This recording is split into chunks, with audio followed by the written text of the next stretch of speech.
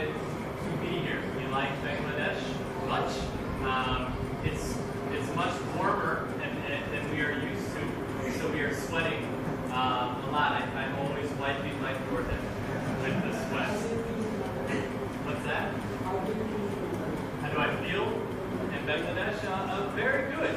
It's except the sweating.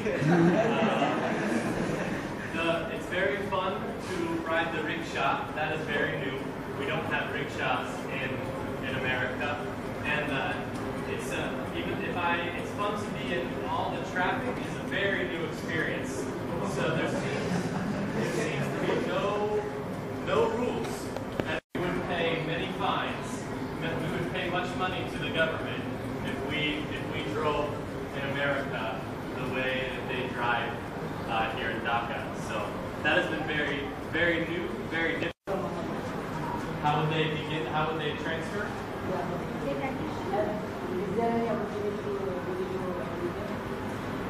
Currently, there is no. What's that?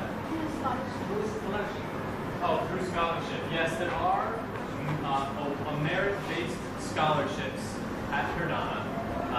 So if you are a good student, you can receive financial aid, financial assistance. Right now, there is no partnership from Perdana to the United States. Maybe UCSI, University of Malaysia, which is, I believe, is a very, I've never been there, but I believe it's a very good university. About what? Your country. Oh, about our country.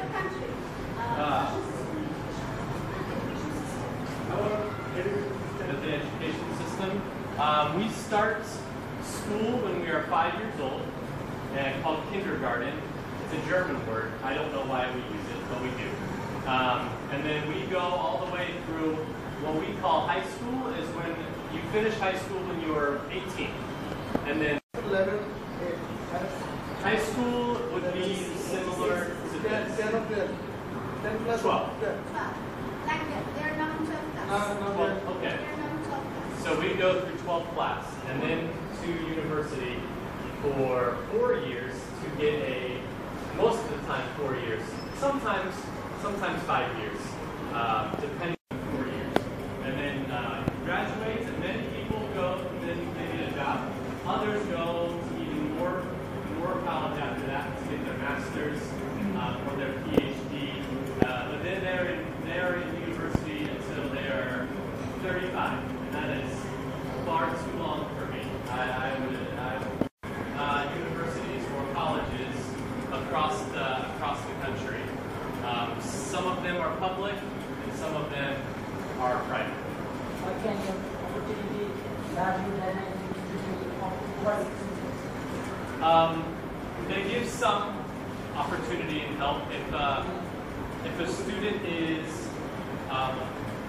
if they are poor, but they do well in school, they will be given more assistance to help get to college. If they are a minority, which in America is if they are black or if they are Asian. I was very blessed. My parents had good jobs, and so I did not receive very much help. I received some for my academics, but not as much. But my parents were able to pay for my college, which was a very, very big blessing from God.